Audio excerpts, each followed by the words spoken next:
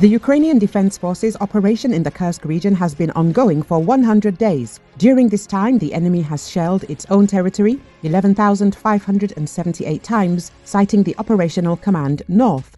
According to the Ukrainian Armed Forces, by leveling their own settlements and killing their own citizens, the Russians have dropped 3,243 guided aerial bombs and 356 unguided aerial rockets on their own land. In addition, over the past 100 days, the Russians have dropped 2,462 explosive devices from drones and used 2,175 FPV drones. Meanwhile, Ukrainian forces have burned dozens of armored vehicles and destroyed hundreds of enemies on the Kursk front. The defense forces began the operation in the Kursk region at the beginning of August. Ukrainian troops took control of dozens of settlements and created a buffer zone in the border areas of the Russian Federation. The Russian army conducted a series of offensive actions to retake the territory. The Russian army has also engaged North Korean soldiers in battles in the Kursk region. According to the NYT, Russia has gathered 50,000 troops in the Kursk region, including North Korean soldiers, for an offensive. As President Volodymyr Zelenski explained, the Kursk operation was a preemptive move as there was information that the Russians were preparing an offensive on the Sumy region. Moscow's bombings on its own territory have seemingly intensified, with accidental bombs that have fallen on Russia and the occupied territories of Ukraine exacerbated by intentional attacks on Kyiv troops in Kursk. The Kremlin has previously admitted that its aircraft have mistakenly bombed territory under Russian control, with many of these instances taking place in the Belgorod region, which shared a border with Ukraine in the west of Russia. Between March and October, a total of 130 Soviet FAB aerial bombs have accidentally fallen on Russian land or occupied territory, according to calculations by Astra, a Russia-Ukraine war reporting Telegram channel. But on top of this, Russia has fired glide bombs at Ukrainian troops near the border of Russia's western Kursk region. Russia previously fitted their FABs with unified planning and gliding modules systems, which equip the bombs with wings and satellite guidance to enable the Russians to launch the bombs at Ukrainian targets directly from Russian territory. Bombs with an abnormal descent are not supposed to explode, left to be destroyed by explosive experts after the fact, but this is not always the case in reality.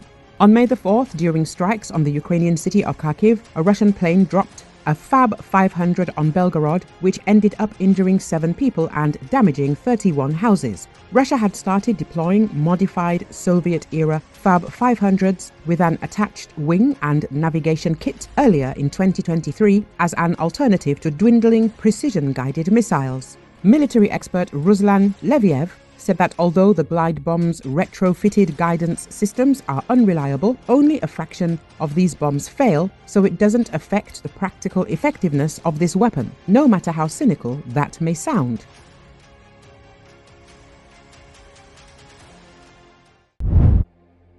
Heavy rain hit Italy's southern region of Sicily Tuesday into Wednesday, causing cars to be swept out to sea and damaged homes. Italian firefighters reported carrying out more than 70 operations involving flooding, road disruptions and people stuck in their homes or cars. Torri Arcarafi, Riposto, Jar, Acireale, and ACI Sant'Antonio were the municipalities most affected by the bad weather.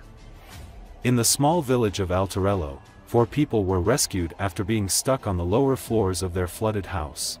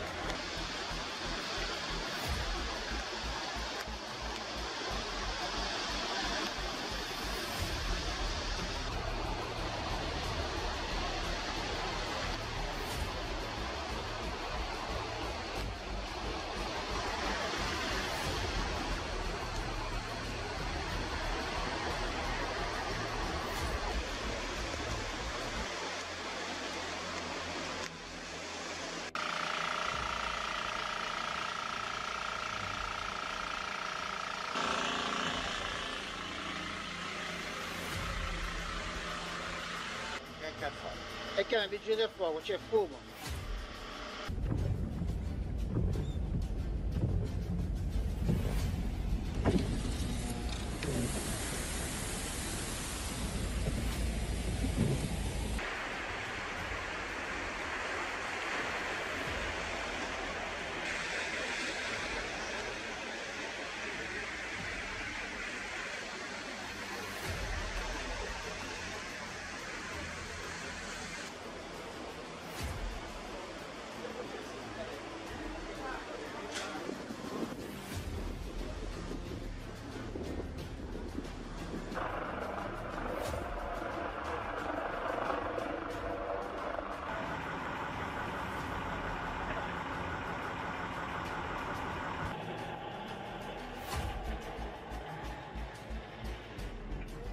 Arrivare le maschere e